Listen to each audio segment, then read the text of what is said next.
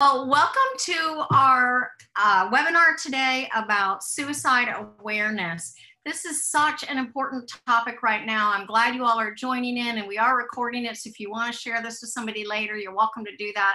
But right now, people are stressed and they are under a great deal of pressure. And so what may normally be one pressure, maybe an economic pressure, maybe a marital pressure, maybe an addiction pressure or depression or all these things. Right now, these are all heightened. And so we at Wellspring feel like it's very urgent that we put some information out about this topic. First of all, that it's urgent, but then more importantly, how we can be aware of people and how we can help protect them from themselves and from these hard times. How can we come alongside and help? So I'm going to just dive right into this. We're going to speak for, I'll talk about 30 minutes, maybe up to 45, depending on how much Q&A we have together with each of you. But we're going to dive in to this, and at the end we will have a Q&A time, so just kind of put your notes in as you go, and when we stop off and on, we will have that opportunity to share. And at the very end, I will have some resources for you, and you can just freeze that screen and take down any information you need for your life to follow up on this talk. So moving on, what are the goals of this presentation? So first of all, we just want to talk about the prevalence and definitions of suicidal behavior. Then we want to talk about the risk factors, signs, symptoms, what we can watch for in terms of people's behavior, some common misperceptions that we have, and then most importantly is the point D, which is the ways to provide support. How can we come alongside and help people, and then some resources to help you do that. So let's start with the definitions of prevalence. So it may seem funny to say we need to define what suicide is, but we actually do need to define it. So suicide is when people direct violence at themselves with the intent to end their lives, and they die because of their actions. Now, that's somewhat self-evident, you know that, but I want to put these other definitions up because it's important. So suicide attempt is a potentially self-injurious behavior that may be fatal or non-fatal, but where there's evidence of some intent to die. And I think that's important because I think sometimes people say, well, they didn't really mean it, or they weren't really attempting because they did it so, quote, poorly. They didn't really make a fatal blow to themselves in some way. And we want to broaden that and talk about an attempt is that you have some intent to die. Maybe you're ambivalent. Maybe it's just partial, or you're trying, and somebody's trying it out, if you will. But the key is that we need to take those attempts as serious and not dismiss, oh, it wasn't a real attempt. Any intent to die, even if it's ambivalent, is an attempt. Suicidal ideation means you're thinking about it. And that's with or without a specific plan. So you can think about it, and anybody who's thinking about it is of concern to all of us. And then we have a term I want to remove from our vocabulary, which is suicidal gesture. That's an example of an imprecise, dismissive label. And it kind of says, oh, they didn't really mean it. It's a little bit diminishing. It says maybe they were being manipulative. And so somebody makes a gesture as a cry for help. If somebody is making a gesture to cry for help, they need help, because normal people who are healthy and doing really well with their mental health do not make these gestures. And so I want to broaden again our awareness and our sensitivity to people, and not to dismiss these things when we think they're, quote, not really meaning it. Let's just take a few minutes and talk about the prevalence. It is prevalent. 1 million people die a year from suicide. That's in the World Health Organization. That's beyond America. In 2017, the last year we have a solid statistic on this, 47,000 people died from suicide. And when you think about the amount of effort we have spent as a country to prevent the 80+ thousand that we're up to with COVID, this is half of that every single year in America. And so we've got to get more urgent and more proactive in suicide as something that we as a nation need to be addressing. The mental health needs of our people need to be addressed. It's the 10th leading cause of death in the United States. And for teenagers, it's the 2nd leading cause of death. For 18 to 24, it's the second leading cause of death for them. Obviously, they have fewer health issues, but it just shows you how common this is. There's one death by suicide in the United States every 12 minutes. That's an astounding thought, that while we're having this program, there will be 2 people on an average who are taking their lives by suicide. By the way, I'm saying that phrase, taking their lives by suicide, because it's important that we change some of our language. And we no longer want to call it committed suicide, because the word committed sounds like a crime. And it is a death. It is a sad thing and a tragedy, but we really want to say, instead of they committed suicide, they took their life by suicide. So I'll try to do that. It's been an effort to change my own vocabulary, but maybe we could all work on that.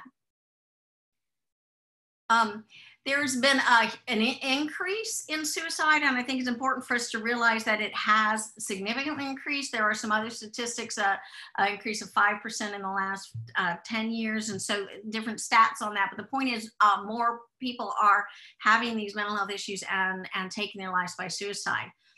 For every attempts, for every 25 attempts, there's one suicide. I want you to notice this next stat here, though, that in the elderly, for every 4 attempts, there's one fatality. The elderly, when they make this decision, they are more successful at it. They mean it, and so we really, especially in this time with so much isolation, my own mother is in an assisted living facility and is isolated, can't have meals with people, all those things. So right now we need to be very aware of our elderly. When they feel this discouraged and hopeless, they can really succeed at their suicidal attempts, which is terrible. Another statistic that we want to be aware of is how many people are living with as suicide survivors. So a tragedy of suicide is not just the person who died, it's all of the other people around them. It's all the survivors who are left with, I would have, should have, could have, what could I have done differently? How could I have stopped them? Giving themselves a hard time for that. And I want to say some statements of sympathy right here, because although we're doing a webinar on how to help prevent suicide, we need to know that we cannot prevent all suicide. And when those things happen and we didn't see it coming and we didn't know what to do, that we need to give ourselves some room to forgive and to move on, because surviving suicide is a very hard thing. And so as much as we're saying, let's figure out how to prevent it, that's us trying to take a proactive future action, but it's not a judgment on those who, quote, could have prevented it. And so I just want to make that caveat here at the very beginning. The prevalence, again, you kind of see a lot of it, but this gives you an idea here of how many, the firearms is a big issue. And personally, I wish we didn't have so many firearms, because it just makes, and somebody who's ambivalent, it makes the decision permanent very quickly. And so firearms are definitely the highest one. Now, I've added this extra stat here that I got just a couple of days ago from Medscape Psychiatry, a group of researchers in this realm and we've all been seeing all these predictions of the future of COVID. Well, this is a prediction of suicide increases based on unemployment rates, based on past statistics. And they came up with this number. It's an interesting number, but 780 more deaths by suicide for every 1% increase in unemployment. And I feel like this is why this is urgent. That's a lot of people. So if we've had a 10% increase in unemployment, that's 7,800. So when we think about, okay, we're at 83,000 in deaths by COVID, where you just added a potentially 7,800 deaths by suicide. By the way, I don't have it on here, but we also, the same statisticians have said that there's an increase of 1,000 deaths by overdose for every 1% increase in unemployment also. So that's a pretty profound stat, because now you're adding, if you have 10% of unemployment increase, that's an extra 10,000 deaths by overdose. And so we don't count those in here as suicide, but this is an urgent need for us to be addressing, just like COVID. Let's go through a little bit of information on this. Men are more likely to die by suicide. In the statistics for teenagers, females attempt many more times than males, like 25 to 4, but when the males do attempt, they are more successful. So it's kind of an interesting rate here. You can also see that our Asians have the highest, our American Indians have the highest number of suicides. And white men, the white men are discouraged. And I see as we face financial crisis in this country, that relates to them, I believe. But suicide hits all ages. So you've heard, oh, it's young people or it's older people. It's not. Take a look at this bar graph. It's a little of everybody.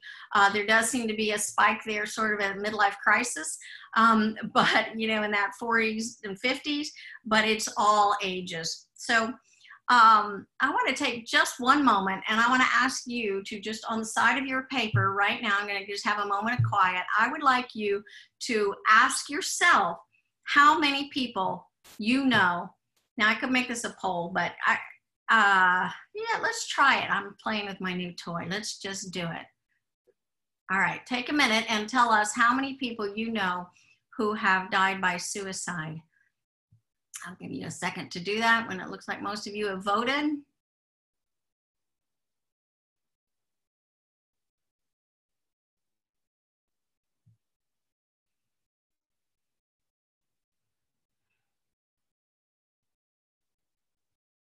All right, maybe a couple of you aren't voting. I'm just going to end this poll and let you guys see what I'm seeing here. So here you go. Share results. All right, so most of you know more than from 1 to 5 people. That's a lot. That's a lot of people. I know my husband began counting some years ago, and he says he's up to 13 men that he has known who've died in the last 8 years by suicide. It's a terrible thing. Let me close that out. All right, so let's just keep moving. We know it's prevalent. We know we need to be working on this. All right, so let's talk about some of the risk factors and signs. How can we can't predict. We really can never predict other people. And by the way, I want you to know some people give no signs. Some people are very good at hiding, especially if they're depressed, especially if they're very committed to this. So we need to, again, give permission to ourselves to not have read the minds of other people. But having said that, let's look at what we could notice and could respond to. So first of all, one risk factor is a prior suicide attempt. This is why I said earlier, when someone makes a gesture, when somebody makes a superficial attempt, we really need to pay attention to them because, as you can see, the prior suicide attempt increases the likelihood of a future real suicide. Depression and other mental health disorders, it seems sort of obvious, but it isn't necessarily true. It is a risk factor to have distorted thinking from some sort of mental health issue, particularly depression, because depression means you feel hopeless and you are depressed. And so that obviously goes together with suicide. But it doesn't mean that those who are depressed or have mental health disorders will commit suicide, and nor does it mean the other, that normal, healthy people cannot also commit suicide. It isn't just people with mental health issues going on. Obviously, a risk factor is substance abuse disorder. That's because when you're under the influence, you have less impulse control, and so they can go hand in hand. A family history of mental health or substance abuse. There are a lot of factors that go into this family history issue, but if you're living in chaos, if you're living with disorder, if you're living with mental health issues or substance abuse issues, your life may be more chaotic and you may be much more impulsive or more likely to say, I can't keep up with this, I can't keep living this way. A family history of suicide, I don't know, they haven't proven a genetic link to this, but there is a genetic link perhaps to substance abuse, to depression, and so there is some correlation there. A history of trauma and violence or abuse. This is really important. This relates to people having post-traumatic stress disorder. This relates to them having, and as a result, perhaps more escalated reactions to things. They may be triggered by current stressors, especially right now, that are really the history of old things, but that puts them in a much more reactionary state, volatile state, and less clear thinking. All right, a risk factor is having a gun in the house. Honestly, people, the guns are just too easy. If we don't have the guns, we may have to work harder at it. And so having a gun in the house can make it, quote, easier for someone to take their life by suicide. Being in prison or jail, it's just depressing to be in jail. There is a much higher risk of suicide in prison. Number 9, being exposed to others' suicidal behavior, such as a family member, a peer, or a media figure. The 13 Reasons, show had an absolute spike in teen suicides, and that shows you that this media exposure, where they had to change the show because they were teaching teens how to do this successfully. It was a terrible thing, and they tried to correct what they could on it, but and they also didn't show the helpers as being helpful. So we professionals were very upset about that show. But being exposed to others. So if someone is known, like you have a teenager and they've known 4 other teens who've killed themselves, they have a higher propensity to do it. We worked with a youth at our Bounce program whose father had died by suicide. And she said, I think that's what will happen to me too. So this correlation of I'm like him in personality, and so maybe I'll do the same, or my parents did, or somebody else in my family did, maybe it runs in the family. That kind of thinking can actually be a risk factor. Medical illness, this is just an issue of people actually saying, I don't want to face what's in front of me, or my life has no hope, or I cannot see how I could live like this or through this. And so it's a risk. Recent loss or a stressful event. This one's important, particularly with younger people. And by the way, we are going to have a Preventing Teen Suicide coming up in the future, a whole webinar on just teens. But for teenagers, this is an issue because if they've had something bad happen, they had a boyfriend break up with them, they had some major loss, because they don't have enough life experience to know that you can have bad things happen and you'll get over it, that you could love again. You don't know that when you're young. You think this is the end of the world, and you don't have that opportunity to say, I got over this before, this will come again, this will come and this will go. But so for teens, it's because they really can't see that future. They don't have the resilience experience. But for others, sometimes they just can't picture themselves in a life without this loss, or in a life this hard. And so those become risk factors. And I do think that those are risk factors that are increasing now with COVID, because a recent loss or a stressful event, we have people in both of those roles right now. Social isolation and loneliness, again, during COVID, we have these things happening. People are isolated. And so it's a risk factor that they're alone, and so nobody would care, might be the belief system that goes with that. All right, let's move past risk factors to actual warning signs. So as you kind of begin to think about people you might be worried about. So here's some of the warning signs that you should really take note of. This means you need to be taking extra steps to have some caring conversations with these people. So first of all, talking about suicide, direct or implied. People start talking about it, it's in their mind. They have ideation about it. They are and what they're doing is they're beginning to say, what if, could I, how would people respond if, I might as well just kill myself, or you'd be better off without me, or some of these kind of statements that are implied, I better get my money in order so you can inherit it. Again, that might be an implied thing. But any of those should be red flags to us. Preoccupation with death. Now, this maybe with young, it might be drawing it and lots of dark figures and death figurines and skulls and those kinds of things. But it can also just be kind of a fascination. Kids, you might notice children saying, so what happens after you die? And how do you know you get to heaven? And how do you know about this? And is there a hell? Or what, do people remember things after they die? Or any kind of just a preoccupation with death is a warning sign that they're wondering what would matter if I weren't here anymore. No hope for the future. So watch the talking of people when they, it's hopeless. It'll never end. COVID will never end. I'll never get out. I'll never get another job. No one will ever love me again. I can't do anything right. Any of those things, which moves us into self-loathing and self-hatred.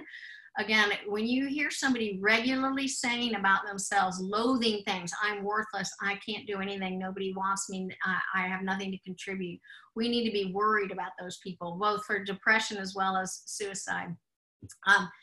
Later, people may begin to withdraw completely. There's like a shutting down. It's a part of the depression. It's a shutting down, or it's a detaching from people because they're going to be detached. So they begin to separate. And so you want to watch that. People who suddenly don't want to call family members, who don't stop calling, they're not around, they don't ever answer calls, they don't join family gatherings. You need to be calling them and saying, how are you doing? You know, we've noticed your absence. Self-destructive behavior, again, so maybe it's not, maybe it's cutting, maybe it's driving really fast, driving without your seatbelt, drinking and driving, just playing really hard in dangerous ways is also a sign of this. Seeking out lethal means, they're busy trying to find a gun, and they're looking at ways of driving fast on racetracks or whatever it is that might be a way that they could end their lives. Getting their affairs in order, that's a last stage you want to watch out for, but if they're trying to make sure everything's neat and orderly, I think this is particularly true of our older people, our elderly and our late stage in life people who are getting things in order for their children, and it just seems like, why are you so busy making funeral plans and wills and all of those things? And then that sudden sense of calm does sometimes happen when the people are getting their affairs in order, and then they suddenly calm down. We think, oh, they're doing better, but they may have just made a solid decision. So we should be careful of that. All right. Again, I'm going to give you just a moment and ask you to ask yourself, do you currently know anyone who you are worried about? And I'd like you to take a moment and write that name or those names on a piece of paper, because I've just given you a list, a couple of lists, risk factors and warning signs. And I'm hoping and praying that God will bring to your mind somebody that you're supposed to be responsive to. So write those down. And then after this program, I want you to do something about it. So take a moment.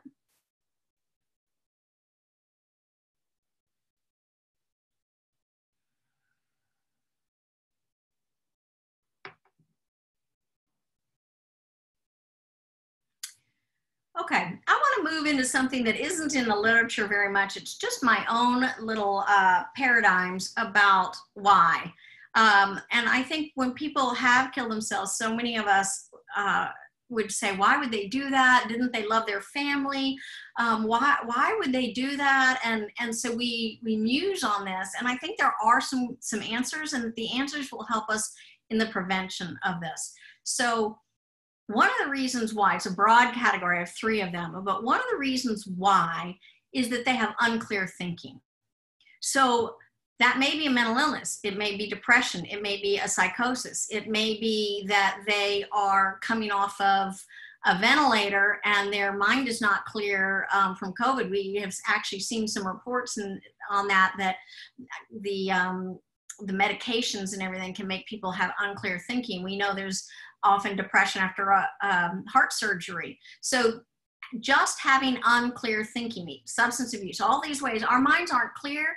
And so we're not able to think logically or the future, or what about my family and what would the effect be? There's just maybe, or obsessive compulsive thinking. So maybe the thinking is, this is it, this is it, this is repeated, you know, they'd be better off without me, obsessive thought, anything like that. So the truth is, some people die by suicide because they're off their medication, because they've been on medication that causes changes, because they have mental illness, substance abuse. And we need to recognize and take care of those people when they're not thinking clearly as best we can, and forgive them if they've left us for these reasons because they weren't thinking clearly. I think these are important things. A second broad category besides not thinking clearly is they may be thinking relatively clearly, but they have a belief that their circumstances are unbearable.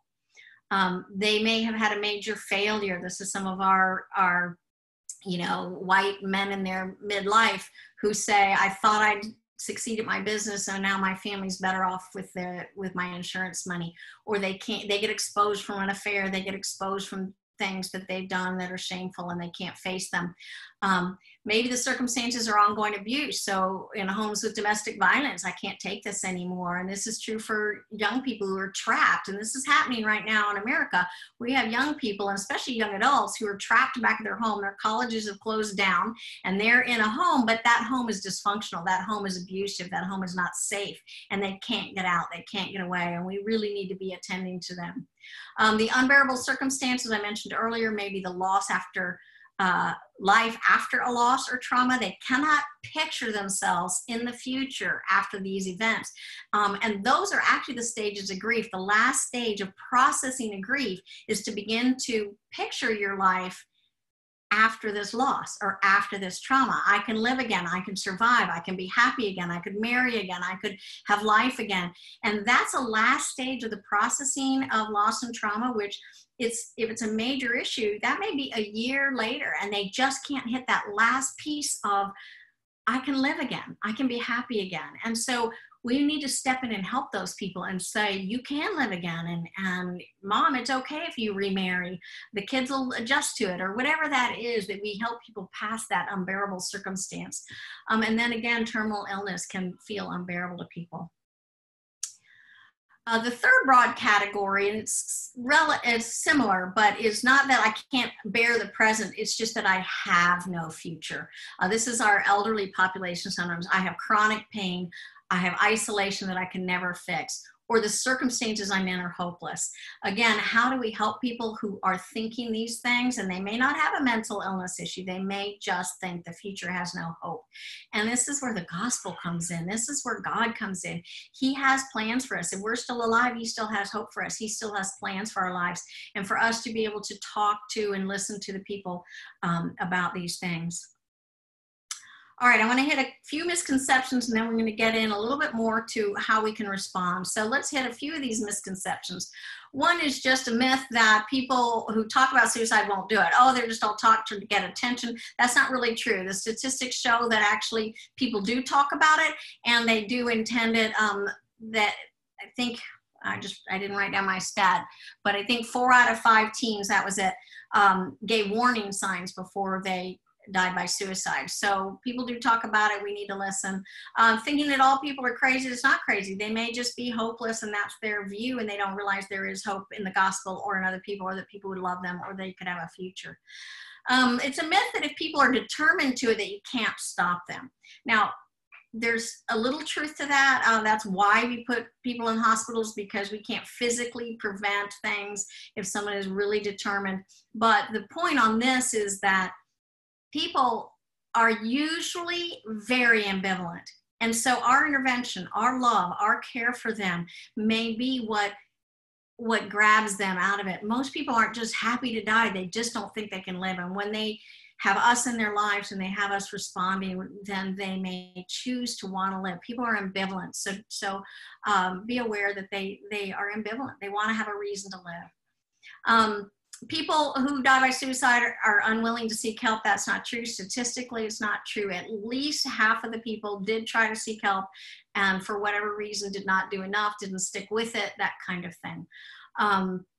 And then here's another myth. Talking about suicide can give them idea. We often think of that about young people. I don't want to talk about it. I'm worried about my kid, but I don't want to talk to them about it because they'll get the idea.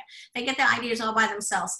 Talking about them demystifies it, and it takes it out of the realm of secrets. Secrets really bind us. They're a problem for us. So we want it out of the realm of secrets and into a conversation with someone who cares about them. Along these lines, I just want to say, depression is huge in our society. Half of the people who evidently have depression, according to NAMI, our National Alliance of Mental Illness, that's NAMI, actually never get treatment. But of those who do, 80 to 90% of those who get treatment for depression are successful at improving. So that's an encouraging piece of hope. So let's talk about hope. All right. Hope. We have things we can do, and let's make sure we do them. I have 4 things I'm going to cover here, which are your tips for hope. How am I doing on my time? I'm doing pretty well. So let's talk about the first thing you can do. And the first tip, number 1, is to speak up. We I know people often talk about worrying about, the whole family talks about worrying about one person in the family, but nobody talks to the family member. So the first thing you need to do is actually speak up. So the worst thing that happens is that they tell you, I'm fine, no, it's just this, or I'm worried about that, or I'm withdrawing because something else, and so you feel relieved and they feel cared about, and that's a pretty small risk. And if we normalize talking about suicide, we've kind of begun to say to them, this is something that lots of people may think of in a fleeting way, but if you ever did, we're going to be here for you. And that may even prevent the future. Like your family members may know, they do me. If I talk about it, mom's going to take it really seriously. And so we don't allow in our family people to say, oh, I'm just, well, except my husband, he jokes sometimes, but, we don't allow people to just say, oh, I should kill myself or something, because we need to jump red flag when somebody says that, so that that's not allowed in our house, so that if it ever were said, we all know we need to respond. But by talking about it in the family system or with people, we've actually improved things. So what are the do's of speaking up? Be yourself. So don't try to be a therapist. Don't try to be something other than you are. Just talk about how you feel. I feel concerned about you. I worry about you. I'm afraid to leave you alone. I don't know what's happening with you. I feel cut off from you. These are just you talking about how you feel about your concern about them. It's not you trying to change them or fix them or therapize them. It's just you talking about your care and love and concern and why you're concerned. Secondly, do listen. So I'm worried about you. Talk to me about what's happening in your heart and mind. You're just opening the window for conversation and then being quiet. Be sympathetic. So you may, if this is someone you love, your whole inside may say, I want to argue with you. If you tell me I'm suicidal, and the inclination, because that makes us afraid, is to say, well, you can't be, there's too much to live for. Don't you know this? Aren't you grateful? Look how you'll affect me. And so we may just kind of come in an attack mode of people, because we're affected by that potential loss of them. So listening and letting it be okay that they feel it and that you'll come to a solution is better. So be sympathetic. I can see why you would feel discouraged right now. I can see why it would seem hopeless, but it isn't. I understand that it looks like life can't go on, and then you have those things. So sympathy, offering hope, but depression is treatable, but you can get help, but I'll go with you. Offering hope, life changes, you can tell a story about how you went through hard times and then it got better. And then take the person seriously at any age. They don't count it as suicide if it's under 5 years old. That's an amazing thing, but there are actually very little children who have died by suicide, and we need to take them seriously. All right, don't argue. Now that, again, that's the temptation, is to argue and tell them why their life is worth living. Listen instead to why they think it's not, and then eventually you can get around to saying, I appreciate your view, but let me tell you how I see your life. Let me tell you how important you are to me. Let me tell you why I think you're valuable. Acting shocked, try not to act shocked. So it is shocking. This is particularly true, I think, for parents when their kid says that they're suicidal and the parents are shocked and they come across that way. So go be shocked with your spouse later, but in the moment, fake it into, well, everybody thinks about these things sometimes, but I'm okay, and you're going to be okay, and we're going to come alongside of you, because that shock can actually shut them down so they don't know what to tell you again, and you really want to keep those channels open. So try to fake it when you're shocked and just listen. That's a good time to just kind of close your mouth and say, well, tell me what you're thinking, and inside you're dying, but go to your own therapist later and handle it that way. Don't promise confidentiality. You can't keep that. We as therapists can't keep it. You can't keep it. If they tell you they're suicidal and you may need to get them to get help, they'll say, I'm going to tell you this, but don't tell anyone. And you need to say, I can't make that promise, because later they'll say you betrayed them. So just say, I can't make that promise. I just can't. Offer ways to fix the problem. You can't fix it for them. They actually have to find a will to live, but you can tell them why you think they're valuable, why you think there's hope, and how you'll come alongside of them. Lastly, don't blame yourself. You know, someone is feeling suicidal, don't say, well, it's because I'm a bad parent, you know, and that is a common one. It's like, oh, my kid is suicidal, so instead of thinking about them, we're just thinking about how we've been bad parents and how we fail them. It's just not helpful at the moment. You, again, go get your own therapist on that later and find a place to process those bad feelings. All right, let's go to the second category of tip, which is offer help and respond quickly in a crisis. Sorry. So I'm going to give you some actual just formulas right here. You might want to jot these down, although you can go back to this later. But these are 4 things you want to ask if you are really concerned in the moment. Do they have a plan? Do they have a means? Do they have a time frame? And do they have an intention? And these may seem like awkward questions, but I had to ask these questions just last week.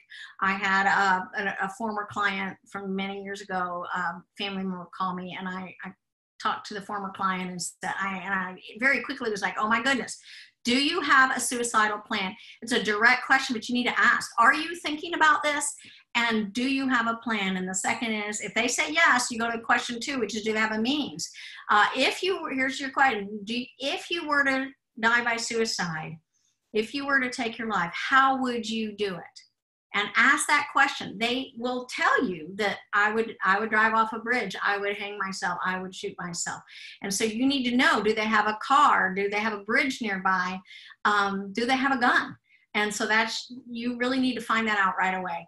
And then ask them directly. They're like, yeah, I've been thinking about it. I would do it this way. I have a means. And so you need to ask, is there a time you think you would do it? Again, it feels kind of like an invasive question, but it's like a fact. And they're like, well, sometime when everybody's gone, or I don't know when, or whatever. But you need to ask that question, because that's how you know what the level of crisis you're in at that moment. And then, do you intend to take your own life? Just ask them flat out, and let them have to say no to you, or I'm not sure, or whatever. So the responding quickly in a crisis, if those things happen, if you get yeses to those questions, you need to call 911. You need to call 911. And you think that's a terrible thing to do to this person you care about, but you need to do it, because you can't prevent them. Now, if you could take a step back and say, look, I would like to go with you to the hospital. So if you can get them to go voluntarily, you have helped them not have the experience of having a 911 police coming to their house, asking them these questions, and you're just telling the answers with them. They're going to put them in handcuffs, which is a bad experience. But it's important, because the police can't guarantee someone wouldn't hurt themselves in the back of the car, so they handcuff them. But again, it makes them feel like a criminal. Here they are depressed, and you're treating them like a criminal. But these are the hard things that we have to do. So if you can get that person to the hospital yourself, you drive them there straight to the emergency room, and you sit with them until they have an interview, you can do that. But you can't leave them alone, and you can't delay. So that's respond quickly in a crisis if these questions are answered in the affirmative. The third tip is to offer help and support. So if you have someone you're really worried about, you're going to be worried. And so the key is to get more people involved, get a professional involved, get other family members involved, a pastor involved. You need to create a team, which is going to help this person. And they will probably resist. I don't want a team. I don't want all this. But what you're saying to them is, you matter so much. We're going to all come around you. We all care. We're going to get engaged. And again, they'll be resistant, but there's a powerful message that's happening here in this group of professional help that they're going to get. So the next thing in getting help is to follow up on treatment. So if someone's really depressed, they may not make that call to the doctor's office. They may not go. They may need you to call okay, I'm going to call tomorrow, and so I'm going to go tomorrow. And then you need to go with them, or you need to make the appointment and call in and say, how did the appointment go? What's next? When's your next appointment? Did they give you medication? Are you taking it? Follow up. Whatever treatment they get, they need family members and friends to come around side of them and checking on them, because it's not in their they're discouraged, so they're not likely to do it. And so without that kind of engagement, be proactive. Once you're engaged and you're in a loop with somebody on this, I'm sorry, but you're stuck. You're stuck helping those people. God has called you to this person's life for this time. So go ahead and be proactive, checking on them, sending them notes, sending them scriptures, seeing how the last thing went that they're doing. Encourage positive lifestyle changes. If you can be a part of those, that's great. But getting a teenager in a youth group at their church, going for walks or exercise, and you're going to go with them if they can't do it, and helping them, you know, hey, let's clean up and take a shower so we can go somewhere, which hopefully we can do soon.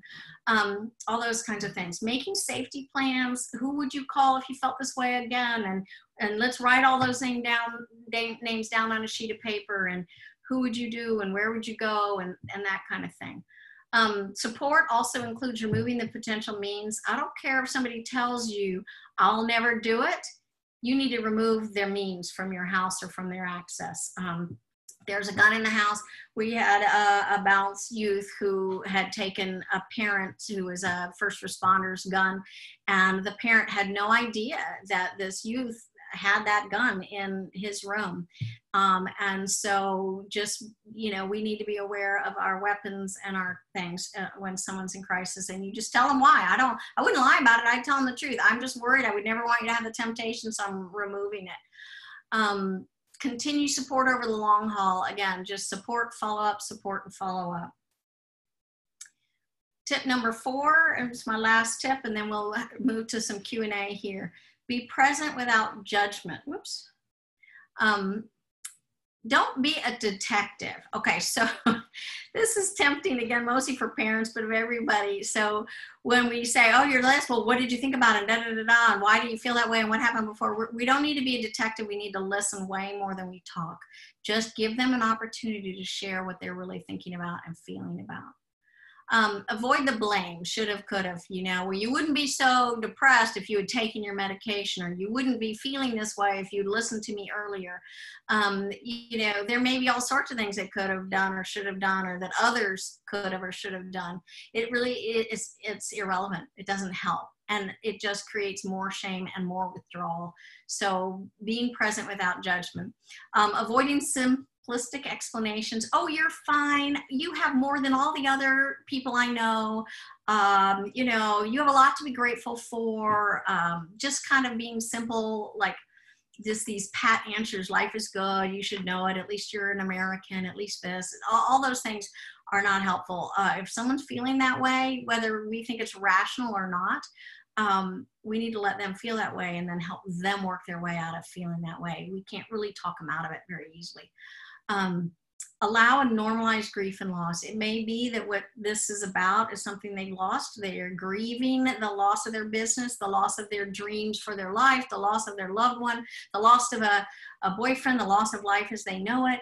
And so saying this isn't about suicide, this is just about grief. And so let me help you figure out how to grieve what you've lost so you can continue to live again, and getting them in for professional help, and getting them to Wellspring to do the Restore Retreat where they work the circle on how they feel, and they grieve those traumas, those losses. And so reframing it for them. This is a process of grief you're in. So give yourself permission to be there instead of needing to just end. This will pass. The feelings will come and they will go away if we attend to them.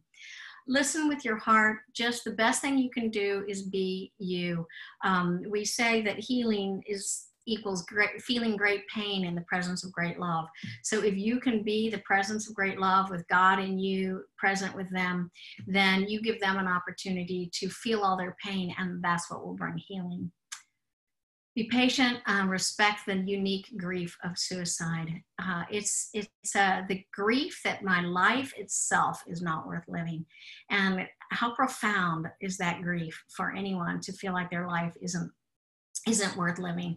So we want to respect that grief and give them an opportunity to grieve over it and yet not end it. We are at time for question and answers. And I have a little note here to tell you that we are having I'm doing a similar webinar, but I'll have one of my other therapists with me coming up. If you subscribe, and I think we'll take all your emails if you're new to us and make sure you're on our subscriber list. That'll come out next week if you want to see a program on this that's specific to teenagers. But I'm going to open it up for Q&A right now. So let me see. I'm opening and see if anybody has any questions that you would like to share as I'm kind of wrapping this up. While you're I'm giving you an opportunity to do that. I am going to go to this next slide and leave this on the screen while we do our question and answer. So I want you to know that there are resources and sources. So sources are things I've used for the stats here, and you're welcome to look at those. The resources are places you can send people to or yourself to talk to people, the Lifeline supports. There's a lot of there's just a lot of information out there about how to help people, about getting help yourself. I want to say that, all right, so yeah, so find that. So I'm saying that there's a comment, but I don't see it.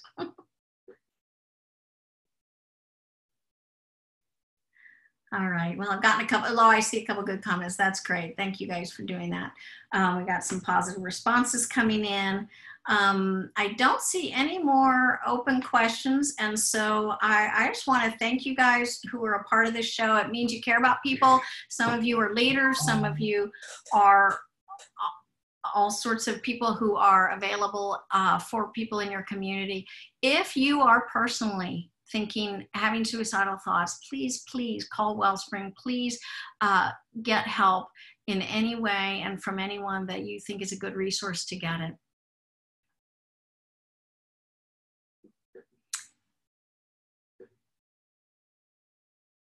Here's the comment I'm going to read from a pastor. Says this pandemic has increased depression and mental illnesses, which is why churches, especially in Florida, who've been classified as essential, should open up. Our churches open with sanitizers and social distance. Fellowship and gathering in the body of Christ brings connection. So we just want to thank you for that. I am so glad that our pastors and churches are opening up, but even if we're not open, I know all of our churches are available by phone and in so many other ways that people can come and they can get help. But how great is it that we have pastors concerned about this, tuning in and looking for ways to help their congregants to get through these difficult times. I am going to wrap us up, and I'm just going to thank you all for joining us, and I'm going to close in prayer. Father, this is such an important topic, and people are hurting. And so I just ask that you would bless this program. I pray that you would take this recording and bring it into the lives of people who need to be there for somebody else, and in the lives of people who are feeling so discouraged themselves that they would consider taking their own lives. Lord, we ask that you would anoint this show and that you would save people from suicide and from their sins and from lives that are miserable. Lord, that you would bring hope and joy and healing to many through these pieces of information. We thank you for all these things in Jesus' name. Amen. All right. Thank you guys very much. I hope you have a really great day. Bye-bye.